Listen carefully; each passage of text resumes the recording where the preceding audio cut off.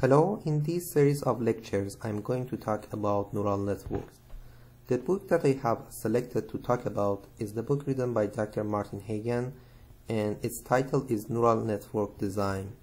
At the end of each chapter there are multiple solved problems that I'm going to go over them. So I start with chapter 2. The first question is about a single input, single output neuron. So P is the input to the neuron and A is the output of the neuron. And N is the input to the transfer function F. W is the weight and B is bias. And for calculating output of a neuron, we use this formula. So let's look at the question. So in this question, P is given as input, W is given, bias is also given, and we are asked to find N as the input to the transfer function. N equals WP plus B equals 2.3 times 2 minus 3, 4.6 minus 3, 1.6. So N equals 1.6. For the second part, we are asked to find output of the neuron, or A. A equals function of N, or F of 1.6. But as the transfer function is not determined in this question, we cannot find the output. So this is the end of solution. For the next question, we are given the transfer function for this single input, single output neuron, and we are asked to find A. A equals transfer function of 1.6. So the first transfer function is hard limit. So let's look at this function. So for n less than 0, it is always 0. For n equals or greater than 0, it is 1. Therefore, A equals, I'm just going to write its MATLAB function name as the name of the function, hard lim of 1.6 equals is greater than 0, it's positive, so we can have A as 1. So A equals 1. The second one is just the linear function, A equals n. You can see it's a linear function. So I have A equals, its MATLAB function is pure lin 1.6 is 1.6. And for the last one, we are going to use a function like sigmoid. This function, when n goes to minus infinity, it's 0, and when it goes to positive infinity, it's 1. So we have A equals like sigmoid of 1.6 equals, as it is it's a continuous value, so we should substitute n here. So that is 1 over 1 plus e to the power of 1.6 equals, its final value is 0.8320. Okay. So up to now we had only one input, one output.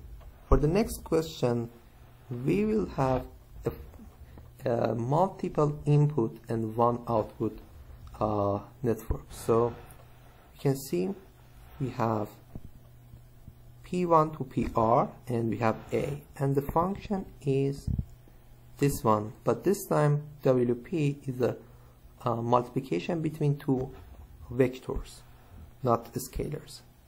So first I'm going to calculate input to the transfer function, or n. So we know n equals WP plus B.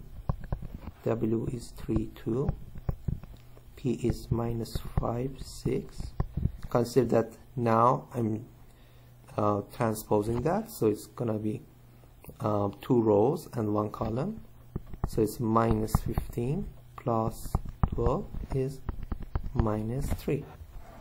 So A, we are going to use a transfer function, symmetrical hard limit transfer function is this one, that says for n less than 0, A equals minus 1.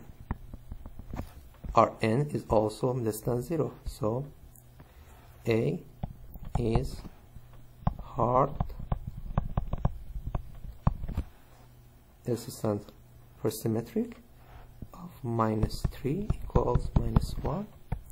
For the second one is saturating linear transfer function, so for n less than 0, A equals 0. So A equals saturating SAT-LIN of minus 3 of 0. And for the last one is this function. We are just going to substitute n. So it will be equals minus 3 equals power of minus 3 plus 3 .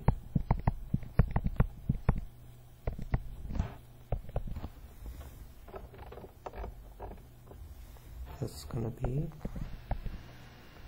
9, 4, 4, 6, 8. Okay, so for this structure of the network, we had multiple inputs and single output. But for the last problem, we have multiple input, multiple output function. So you can see A has a S times 1, so we have S number of outputs and we have R number of inputs, and this is the function.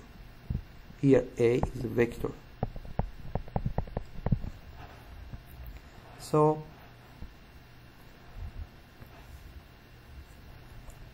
let's read the question. So we have P is given as number of inputs, which is R.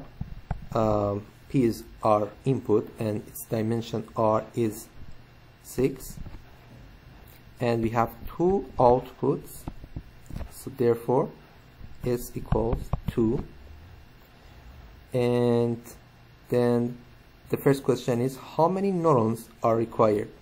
The number of neurons is S, so we know it's 2.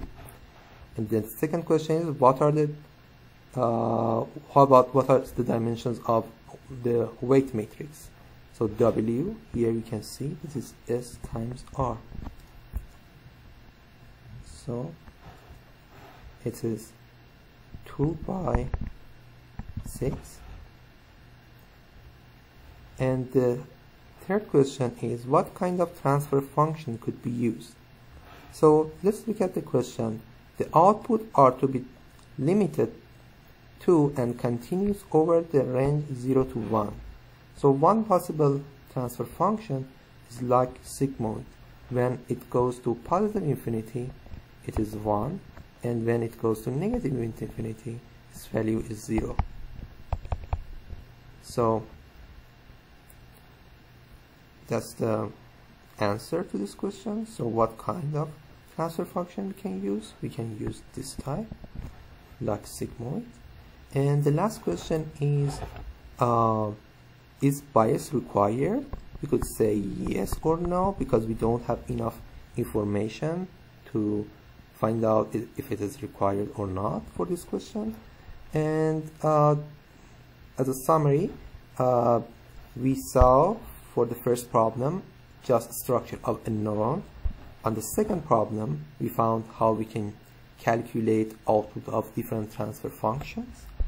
And for the third problem, we saw multiple input and single output neuron. And then we had a multiple input, multiple output neuron. So that we have multiple structure of multiple input, multiple output network that has S number of neurons inside that. Thank you so much for watching this video.